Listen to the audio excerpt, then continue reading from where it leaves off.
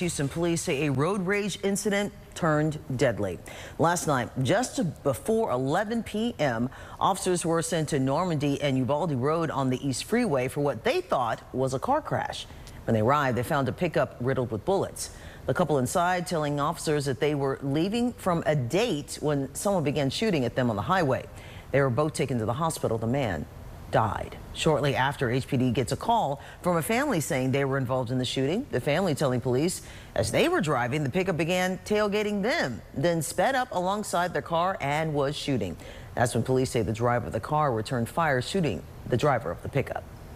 Investigators are coming. All this is going to be assigned and turned over to the DA's office for statements and a good investigation to figure out if any charges are going to be filed.